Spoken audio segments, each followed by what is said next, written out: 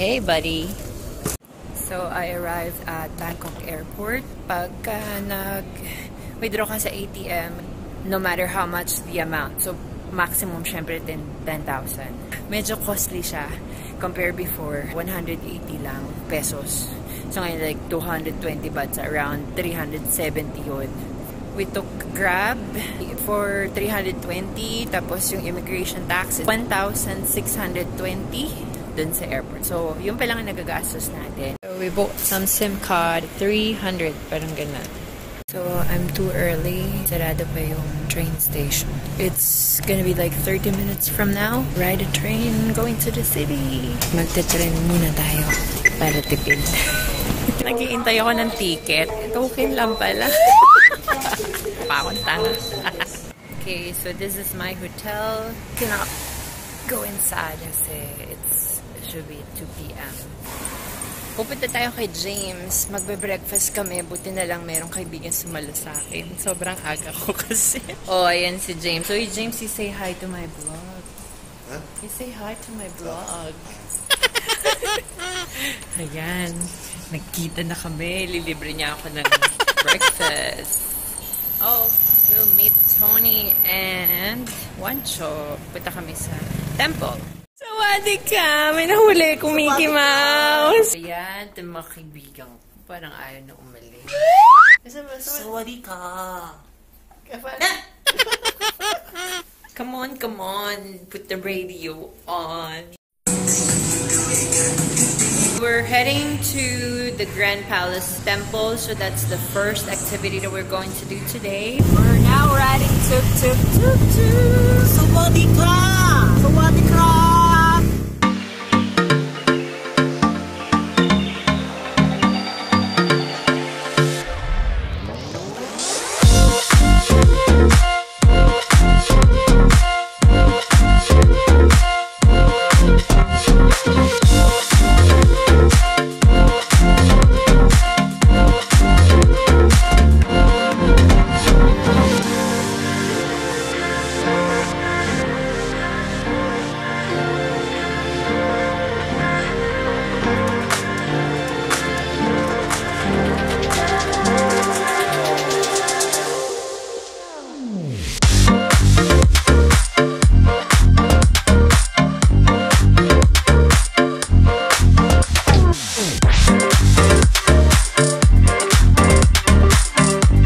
Siyempre, hindi mawawala ang kaibigan mong modelo. Lagi na nagpo-photoshoot.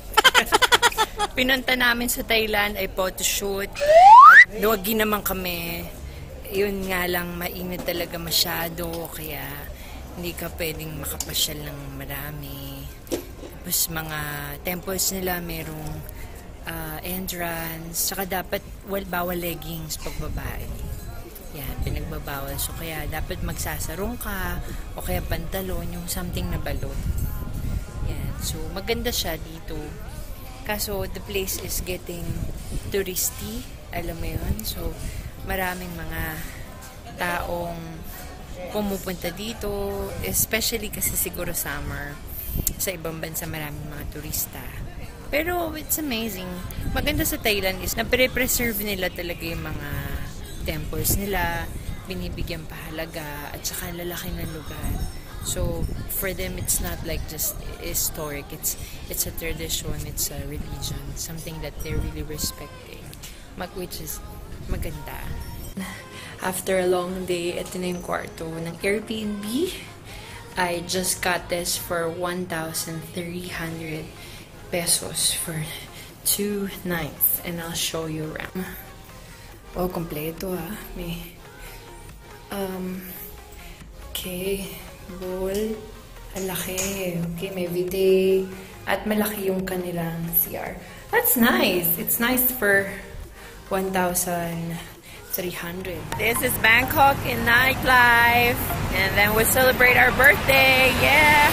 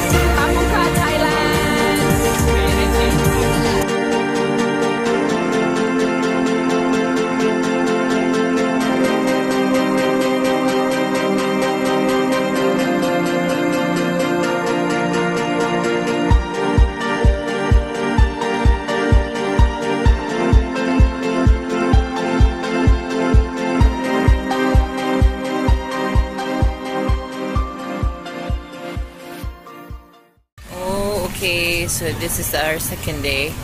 We're going to eat here. It's like most of the Thai employees are here eating. So nice. Where are you guys? Where are you gonna eat? It's my birthday treat. What are you going to have? Oh yeah. Tony. Curry. Oh my god. What do you have? I found it. Thailander. Oh my god. Oh my god. No, just fried chicken. So now we're going to try. We have chicken and like parang langgunisa. Only 50 baht. Yan, ang meal namin. Tapos yung soda parang 10 lang yata.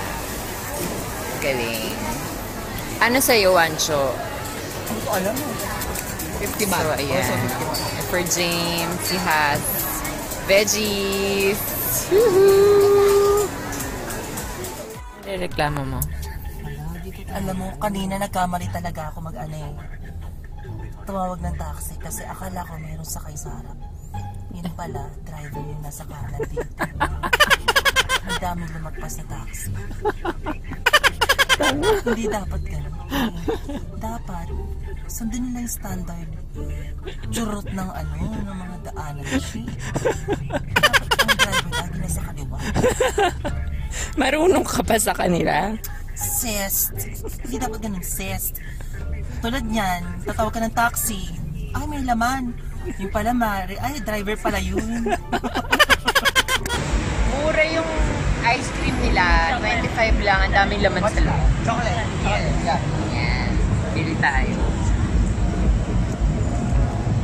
Sinasa ba? Go. Peanut. Yes. They love peanut. In Philippines, mani.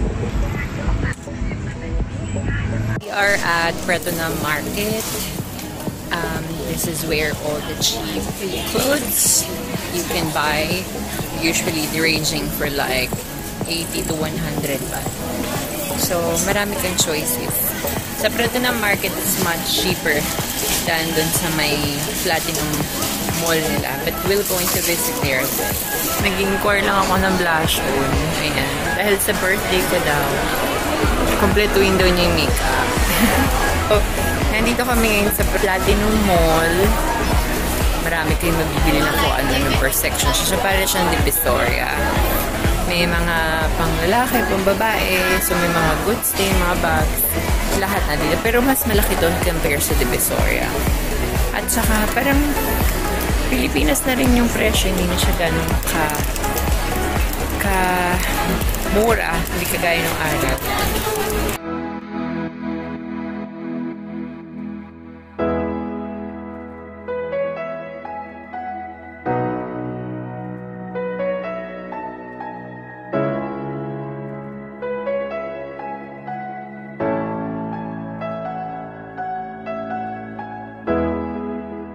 Okay, we have our last stop before I go to Cambodia. We'll have a dinner at Lon Lon. Going to check I say bye later. You have to go back to the Philippines na. Okay. So they clean my room again. It's still good again. It looks good. Thank you so much, Airbnb. In a few hours, sasakay ako sa Slippers bus. Bibigyan ko kayo ng panibagong episode. Yung experience ko, yung pagtawid ko dun sa may border ng Thailand to Cambodia. So, I hope you're going to watch that. Magandang experience. So, para malaman nyo din kung paano siya, magkano, anong gagawin, saan nagbubook. So, yung mga yun, bibigyan ko kayo ng detalye about that. And, kapong ka, babalik ulit tayo sa Thailand bago tayo umalis, lumipat papuntang Pilipinas. Maraming salamat and vamonos!